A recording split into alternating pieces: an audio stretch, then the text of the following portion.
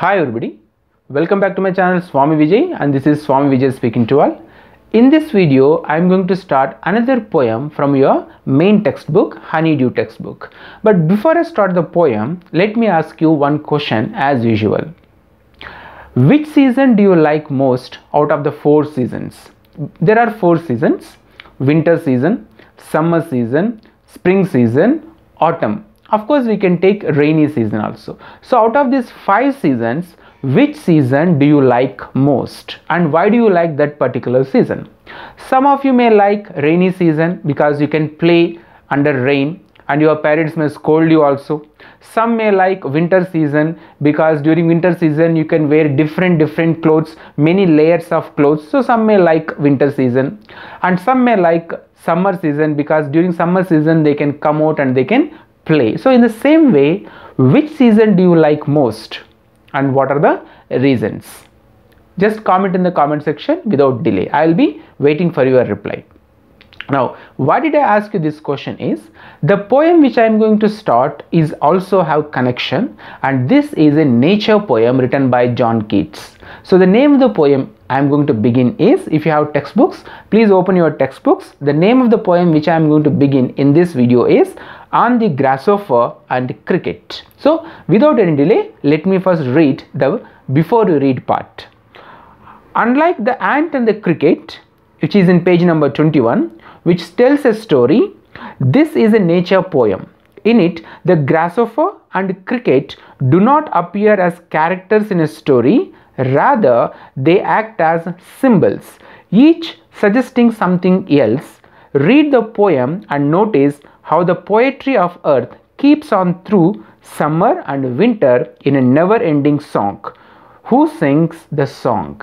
So this is about the introduction of the poem on the grasshopper and cricket. Like that previous poem, the ant and the cricket, it doesn't tell a story.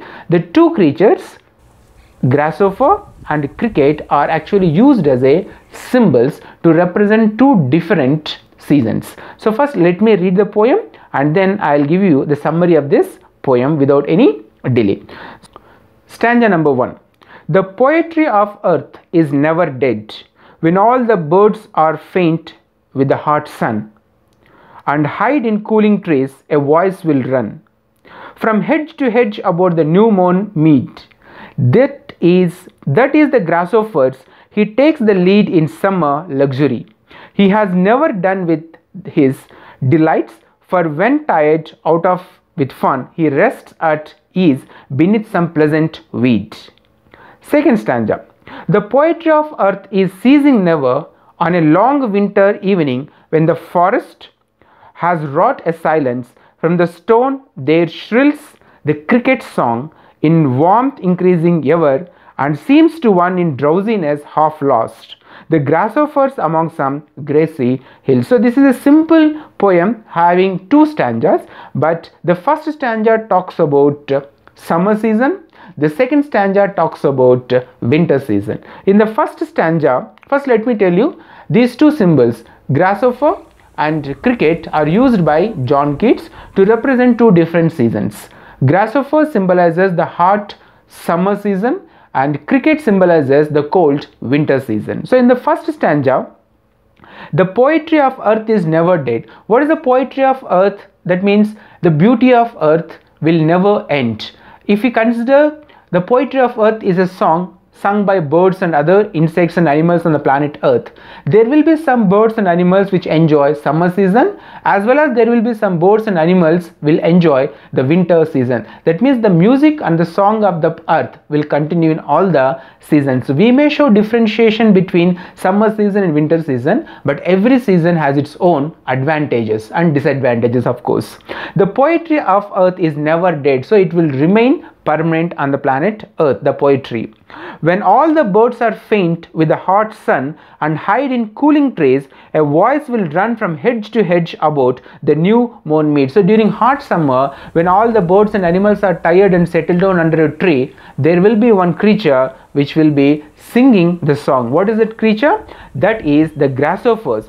He takes the lead in summer luxury he has never done with his delights. So grasshopper song makes animals and the whole planet earth happy Because during summer season, when other animals are tired, grasshoppers start singing, and the song represents or symbolizes the beauty of the summer season. For when tired out with fun, he rests at ease beneath some pleasant weed. Even after singing, when grasshopper also gets tired, it takes rest under a small plant. So this is about the first stanza. That means during summer season, if other may think that summer season is very difficult to enjoy, but certainly grasshopper enjoys the summer season, and grasshopper's song, or grasshopper when it starts singing, beautifies and makes the summer season as a beautiful season to enjoy. Now let us go to the next stanza. Second stanza talks about the cold winter climate and winter season. The poetry of earth is ceasing never. During cold winter season also, the poetry of earth will continue. It will never stop. On a long winter evening, when the forest has wrought a silence, from the stone there shrills the cricket song. Due to the cold season, the entire forest, the entire world will be covered with thick frost or snow. But even in that condition also, when birds and animals go somewhere and to take shelter for the cold climate, there will be some creature which will enjoy and which will start singing. From the stones there shrills the cricket's song, in warmth increasing ever, and seems to one in drowsiness half lost, the grasshoppers among some grassy hills. That means during cold season, cricket song will make everybody to feel happy, and it gives warmth to the cold season, and seems to one in drowsiness half lost, the grasshoppers among some grassy hills. That means grasshopper will sing during summer season and cricket sings during winter season. Both these seasons are important. We have to understand that according to John Keats, these two seasons are very important seasons, and these two seasons plays a very crucial role to balance the nature. So in nature, we should also learn to enjoy summer season, and we should also learn to enjoy cold season. So this poem is not actually about grasshopper or cricket like the ant and the cricket.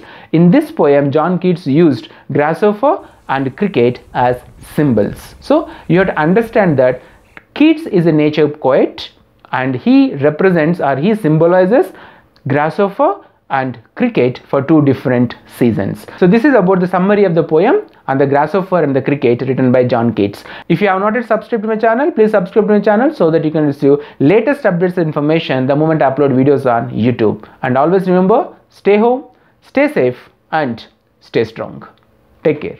Thanks for watching this video. If you have come to the end of this video, I believe that you are interested to watch a few more videos related to the topic. So now you can check this out video or watch this one. Click this video, it will take you into another video.